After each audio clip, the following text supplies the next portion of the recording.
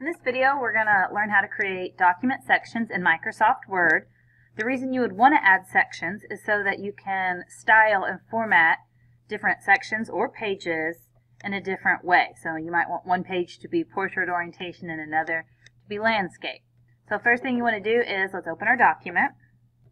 So to add a section break, you click where you want it to go. So I'll put my insertion point before section 1.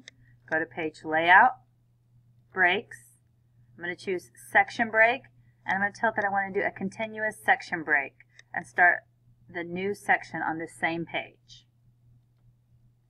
And if you want to be able to see that section break, go to the Home tab and turn on your Show Hide, and it's going to show you where you've got these section breaks. So right here you'll see it, section break continuous. I'll click before section 2, go ahead and do the same thing, page layout, breaks, continuous section break, and then you can see the start of it right here where those little dotted lines are. And that is a section break.